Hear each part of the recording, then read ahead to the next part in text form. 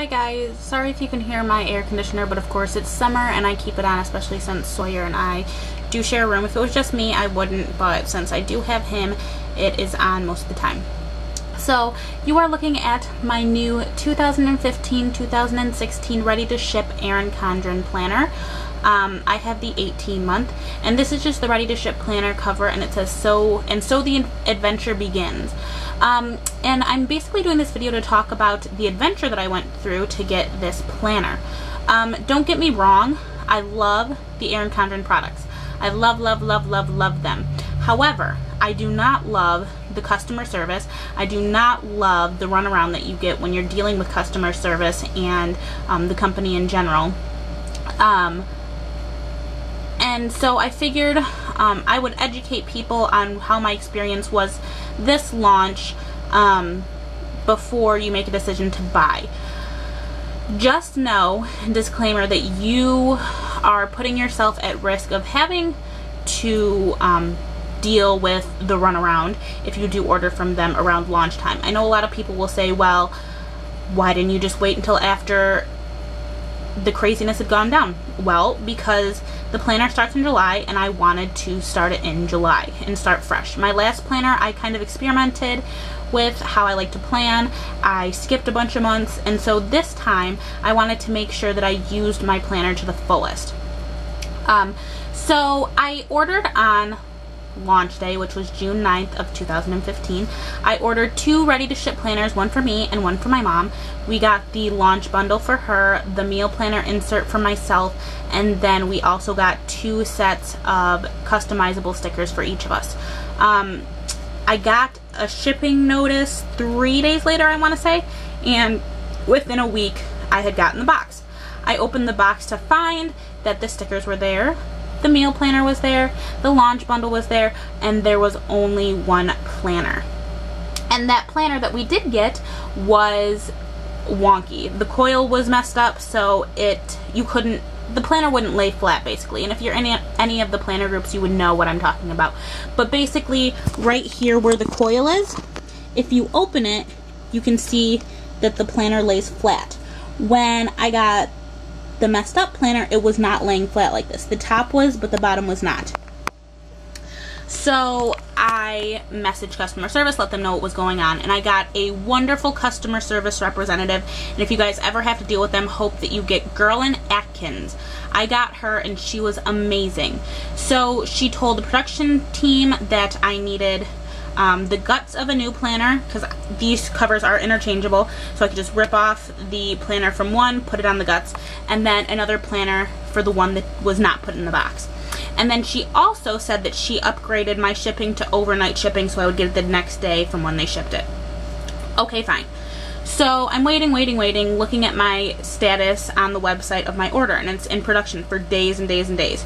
So I finally messaged or emailed them back, telling them that I was really disappointed in the customer service, the wait time, especially since it wasn't even my fault that the order was not right, and I expected it to be shipped out ASAP. No response. So I go to their Facebook page, write a review for the company, and no response. So I email customer service again, and this time I was not very nice, and I explained that I wanted my planner as soon as possible and that I would not be ordering from the company again. So the day after I had sent that last email, I had gotten a shipping notice, and lo and behold, someone from their Facebook page had answered my review or post and said that they noticed that it was shipped. Well, obviously you shipped it before you even replied to my message. So like I said, I love the product.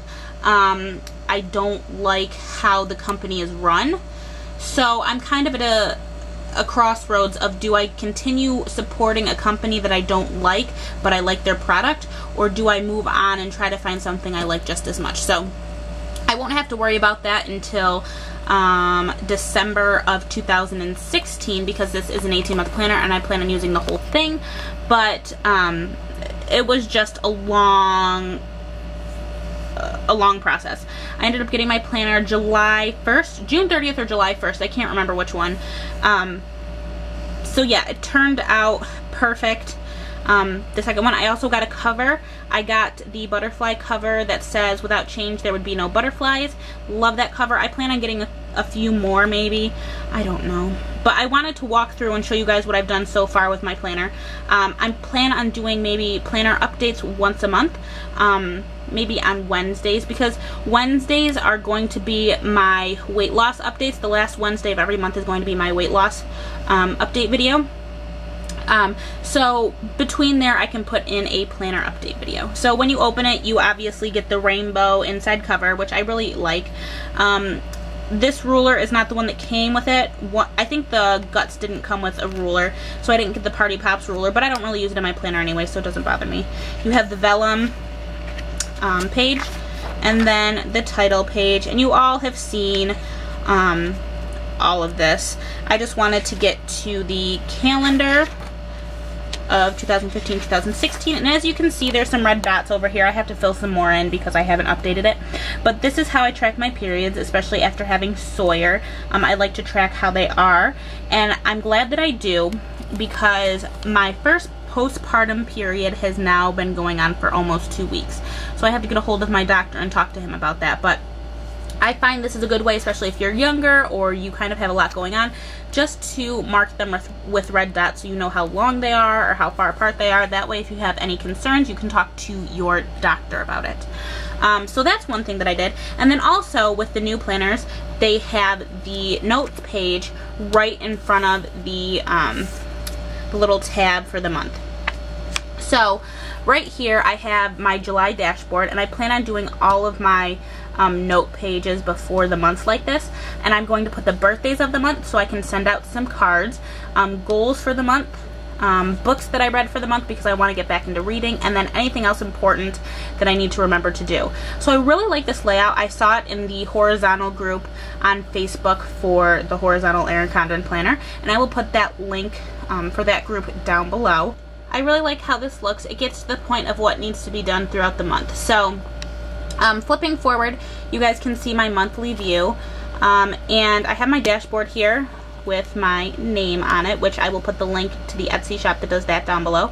But I also have what's going on throughout the week, or the month. So I have the white Avery repositionable square stickers, and I color code and I write on them what's going on, and I stick them on the day that it's supposed to happen. That way, if it has to change, I can just peel it off and stick it somewhere new.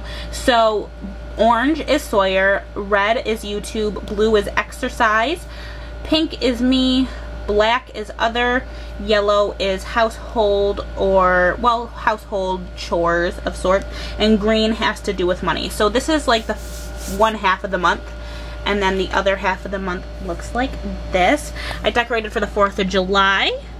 Very cute. And then I'm trying to figure out what I want to put here. I probably should put